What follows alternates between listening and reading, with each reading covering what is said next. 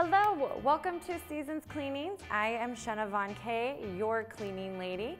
And today we are diving into our mini binge series that we started last time. And we are going to be hitting on day 3 and day 4.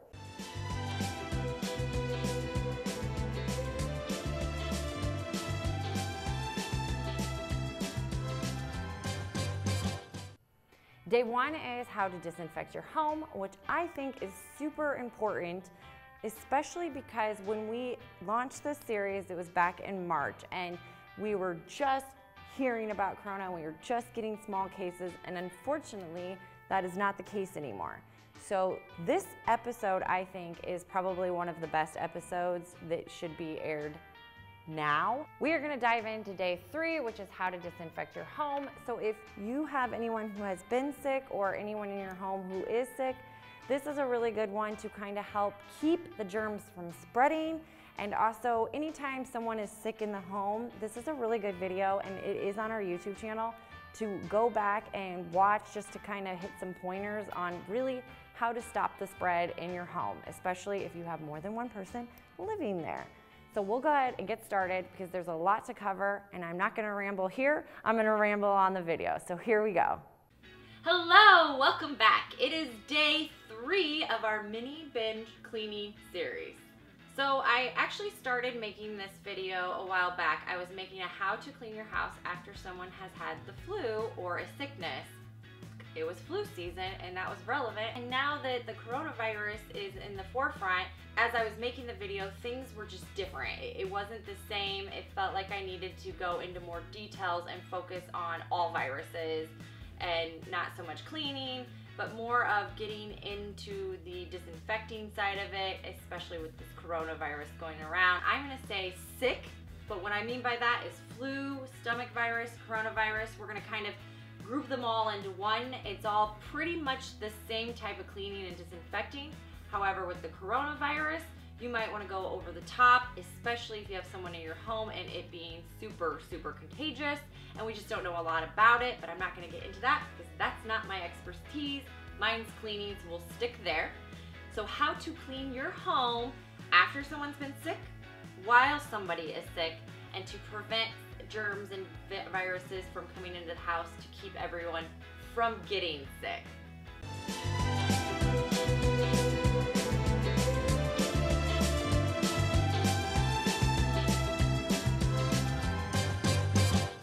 This is just a tip. This is not necessary, but this is just something that I usually do. But I usually put my hair up when I clean, and I wear usually form-fitting clothes so I don't have to worry about shirts falling off or my hair in my face, especially if you have someone in your house who has the coronavirus and you're going to clean and you're like trying to move your hair out of your face, then you're wiping it and you could be exposing it to yourself. So pull that hair up, put it in a bun, put some form-fitting clothes on, whatever you have. Don't forget to wear gloves. That is so important, and hopefully you have gloves. If you don't have gloves, no problem, just keep washing your hands and avoid your face. When I clean my houses, I usually do where I do a level and then another level, and then the main level I will work from the kitchen, leaving a little bathroom towards end so I can use it and clean it before I leave. But all of this is different because we are disinfecting for a sickness. So what I'm going to suggest is, if you have someone who is sick, say in this room over here and a bathroom over here, what you want to do is clean all of the other areas first. You want to go with your cleanest areas first and then clean the area that has been the most contaminated so that you're not cross-contaminating with cleaning. I hope that makes sense. Is this necessary? No. But is this a suggestion just for me? Yes. I think that I do switch towels for every room, but if you're grabbing the trash from this room and then you carry it like I do and kind of just have one trash in the middle of the house while you're cleaning everything up, you don't really want to bring any of accidental contamination of those rooms. So clean the other ones first, then hit that room, and then change your clothes, wash your hands, take a shower, and hope that you got everything. Where to start? You know, I don't know if it necessarily matters where you start, but I'm going to give my opinion on where I would start and why. But I would start with first opening all of the windows and doors and get some airflow going in your house. Then I would go to the trash. Now if somebody has been sick, I would take all of their trash, take it and put it outside first and leave that trash can outside for a while. And then if you can clean outside and clean your trash can there, I would suggest doing that, but weather is a factor, so just leave it outside for a while, let it kind of rest before you go and attack it. After you've removed a lot of the trash, water bottles by nightstands or Kleenexes, things like that, then I would get all of the dishes and go and take them to the sink, maybe fill them up with hot water, or go ahead and do the dishes right then and there and get that dishwasher going if you have a dishwasher. So I like to start typically in the bedroom with taking all of the sheets and bedding and starting those through the wash so that they can be washing and you can be switching the cycles as you're doing the rest of the cleaning the rest of the day. Now, a thing I like to do is keep 2 sets of sheets so that when you're stripping one sheet, you can go ahead right after you're done and put on the second pair of sheets while the other ones are washing, and it just saves having to come back later that night, put the sheets on, and I like a made bed. But if you do not have a second pair of sheets, then yes, this is a great place to start because you want to wash your sheets, let them cycle through and come back and get them on sooner than later. And when you're doing all of your laundry, you want it on the hottest of hot cycles that you can get it on. And a lot of washers actually have a sanitized cycle. And you're also going to want to take all of your bedding, blankets, pillows, everything. And if someone's been sick, you need to clean all of these as well. Also, you can take the time to, at this point, clean your mattresses and your couches. And on your mattresses, there is a way to clean them. I'm not going to get into it today with this video. You see me briefly vacuuming it, lay baking soda all over the mattress and let that sit as long as possible. Just let it sit until you're ready to put those clean sheets back on, and then you just vacuum all that baking soda up. We can clean this way more extensive, but we're not going to do that today. You also want to get all of your clothes picked up, especially if you've had someone be sick. If you have rugs, you want to get those picked up. You also want to grab blankets, throw pillows, throw blankets all over on the couch, your room, bedroom, all of that. And the couch, kind of same thing. You want to vacuum that down, and then you can spray it with Lysol, or you can take it and individually grab the alcohol spray or your disinfectant spray and work spot on spot. I'm not getting into the deep cleaning of it, but if you do have any questions, just comment below. I'd love to help you.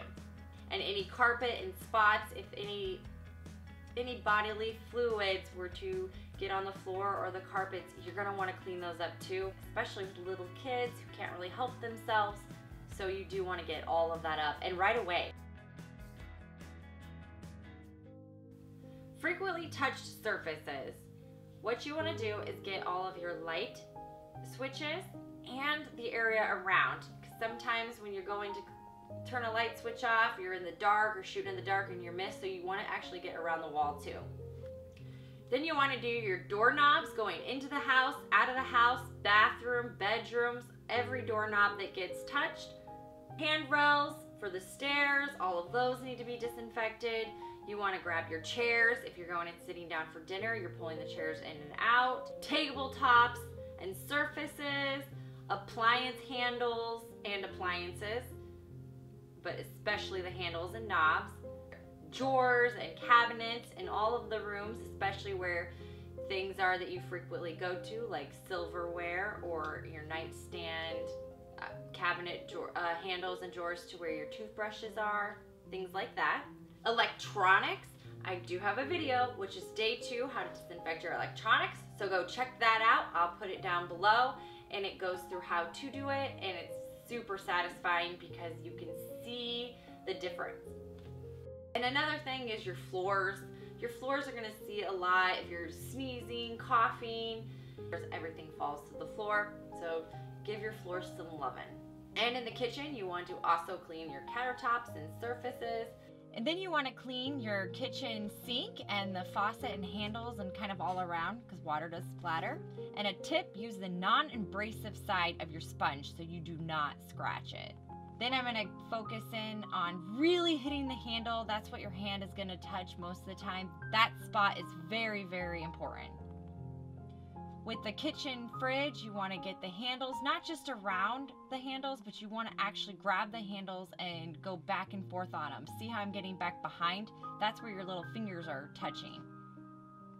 If you're disinfecting your kids' toys, you can do that in the dishwasher.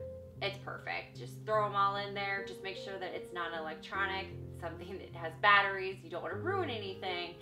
And if they have teddy bears and blankets and things like that, you could push those through the laundry. And of course, your bathroom sink, you'll definitely want to give that a once over and hit some of the items you have around your faucet as well, because you can splatter as you're brushing your teeth. Let this sit there and disinfect. We want to hit our soap dispensers because we will be handling those a lot. So make sure you give those a nice little once over. And your bathroom handle and light switches to your lamps. I have one right by my nightstand. Coffee table. On your coffee table, you want to wipe that down, remove any glasses that you may have used. Your remote especially needs to get hit.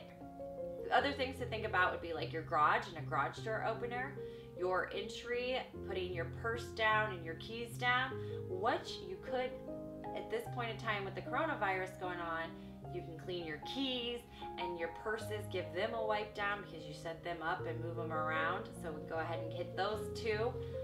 Take your shoes off at the door. Don't let family members take their shoes and walk throughout the house. Try to keep everything set at the front of the house.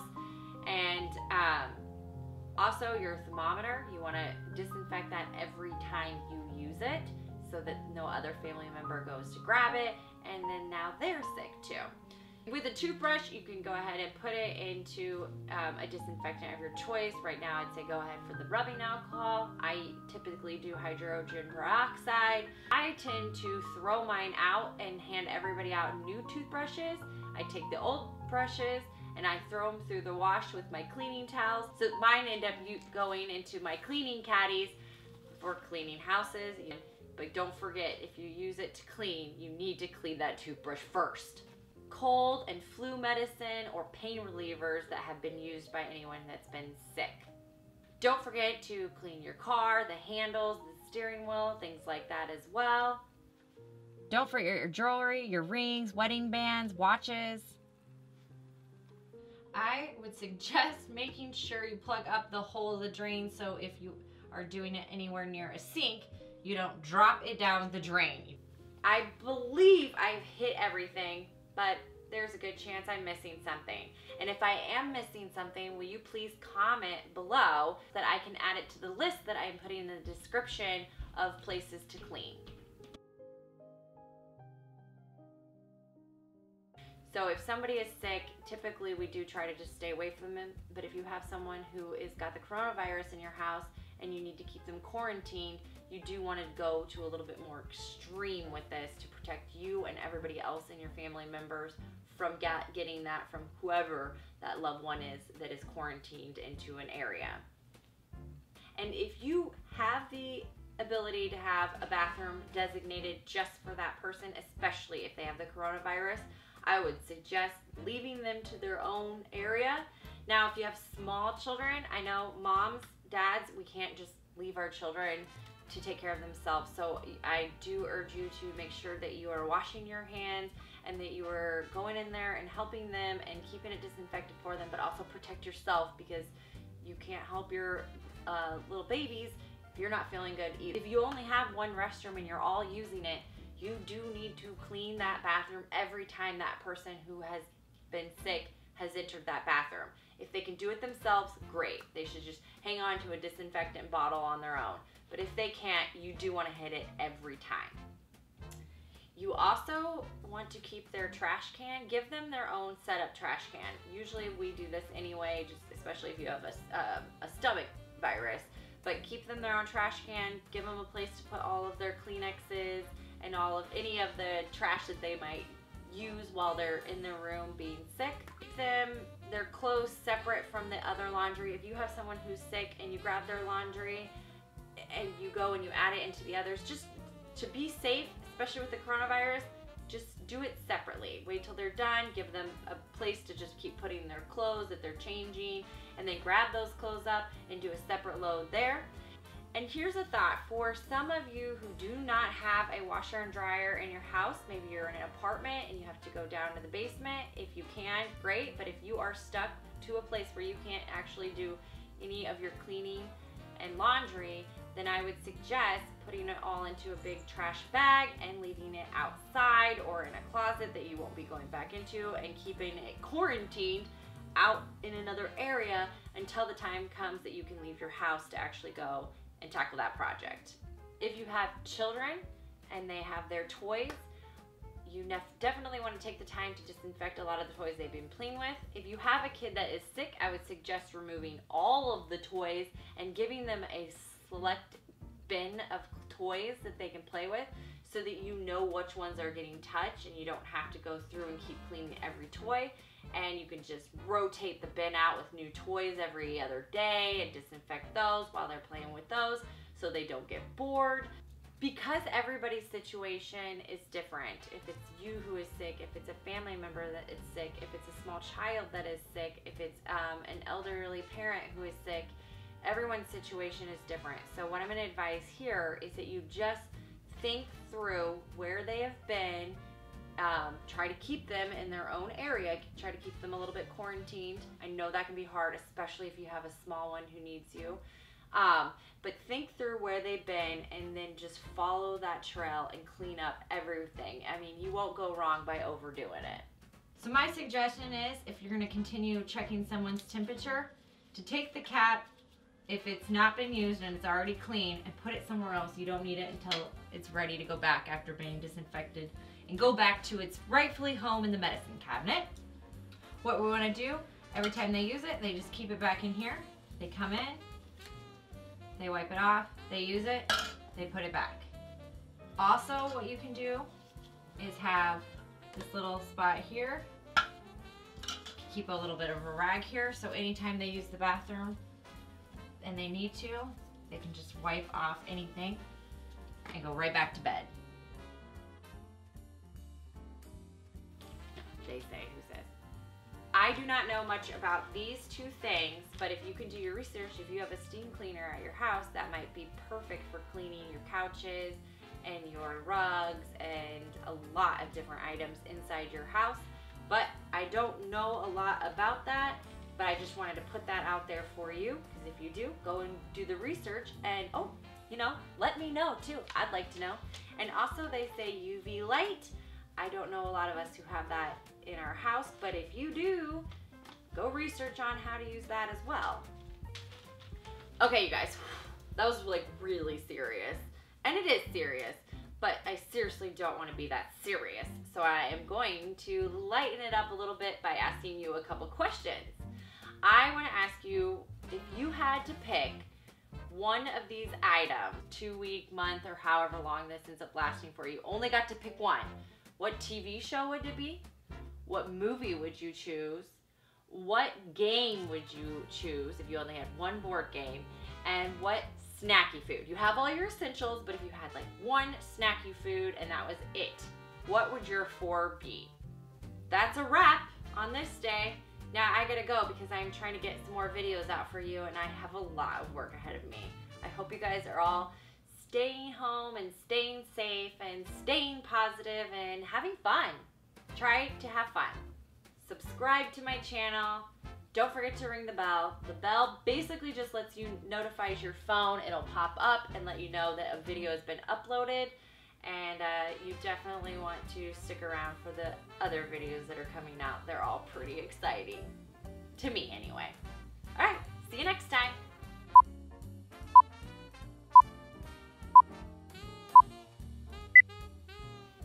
Nailed it finally! Yep. Woo! You're gonna start with the kitchen.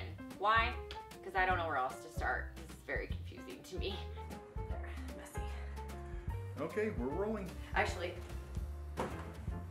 really made it look like someone's been sick. Yeah, that's more like it. Next thing I want to talk about, actually it's gonna say sick, sickos. No, that's not what it's gonna say. And then we are gonna have laundry and upholstery. Pull your pants. legs up. So there is that. And then Jack. No cats were harmed in the making of this video. I don't know what I want to say. I just felt like I wanted to you know, not be so serious. People are like, who doesn't have a dishwasher? We do, but we don't use it. So there's that. It gets really tangly. He's not happy with me. I'm trying to show them. If you don't want me to show them, get out of the film. Anyway. All right, well that was day 3, and I think it's super relevant right now. So I'm very glad that it gets to be in the lineup. And at the time when we made it back in March, it wasn't necessarily probably the #1 there. It was actually day 4, which we are about to show you. And that is how to make hand sanitizer and disinfectant wipes. So we went ahead and did that. And so I will show you that, but I will say this. I used some very cheap paper towels. And so my suggestion after we finish this, that video and put it out, and we've been using the wipes, they're gone now. But when we were, the paper towels were a little bit, they were tearing off a little bit. So what I would suggest is go with a very high quality paper towel if you were making wipes. So that is what I learned, and I did not get it in the first video, but that's why this one, this time, gets a chance to make it a little bit better, if you will. So we will jump into how to make those in this video now. Oh, hello! Welcome back to day 4 of our mini binge cleaning series during this Corona time. Today I'm going to show you how to make disinfectant wipes and hand sanitizer. I know you've probably been seeing these everywhere, but you've never seen me make it before, so stick around, because that's next. Hand sanitizer. What you will need is aloe vera gel, rubbing alcohol, essential oil, and a dispenser to put it in. I want to point out, wash your hands is the most important thing you should be doing. Hand sanitizer is great if you can't get to a sink with soap, but wash your hands first and foremost. Very important. Do not substitute this. This should be your first choice. First, you'll take 3/4 cups of alcohol and 2/3 cup of aloe vera gel. Then you're going to add 10 to 20 drops of essential oil. I'm using tea tree, but you can use whatever essential oil you prefer. I will put a list of disinfecting ones below. Stir it up and then pour it in. And I take a black Sharpie and write hand sanitizer so you know what is in there. Here I just wanted to give a quick demonstration on how to use hand sanitizer. You actually pour a lot in there, probably more than I poured, and then you rub it all in until it's completely dry. Now I like to use lotion after I've used hand sanitizer to keep my hands from drying out. I do this after I clean everyone's home. You at home who have all the kids at home, they're all out of school, maybe it's a fun thing to do with them. You could even have them make it, science project, and decorate it, art project. Let me know below what you and your family are doing to pass the time, or what I like to say in my house, bonding time. Disinfectant wipes. What you will need is towels, rubbing alcohol, essential oil, Dawn, a dispenser, and water, and a knife. I forgot to mention in the beginning of the video, but I've actually never made any of these products before. I buy them in the store, but that is not the case this time, so we are improvising.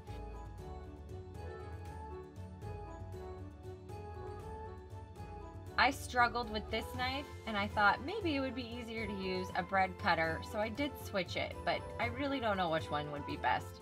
You decide. I think I liked the smooth one better. The bread knife teared it up a little bit. Oh look, toilet paper. Now that comes in handy. Then you take the paper towel and just put it into the container. You can use baby wipe containers. You can use any container that you can fit the paper towels in.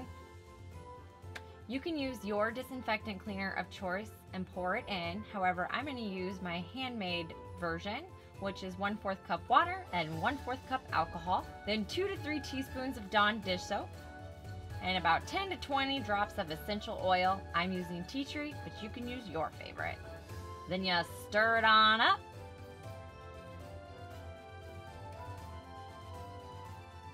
Then you take your solution and you pour it in over your paper towels and just kind of spread it around there. I use very cheap paper towels, so I didn't use all of my solution.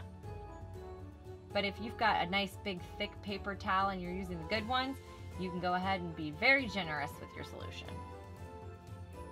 Give it a little shake back and forth so it can fall to the bottom. Then you take out the roll, which was harder than it looked, but I got it. I added a little bit more because I noticed that it wasn't completely soaked. You want them to be all over, but not too much that it's falling apart.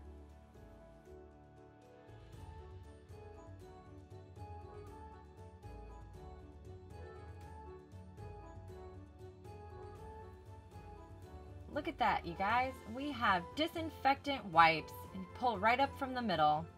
Ooh, ah, so fresh, so clean. Thank you so much for watching today. I will be back again soon. So don't forget to subscribe and ring the bell because we don't know when that will be. Thank you so much for watching, and I hope that helped. I loved making those videos, and I love that I get to show them again because I feel like they're really important, and at the time I don't think we really had a chance to grasp what we were doing because we were so busy making them.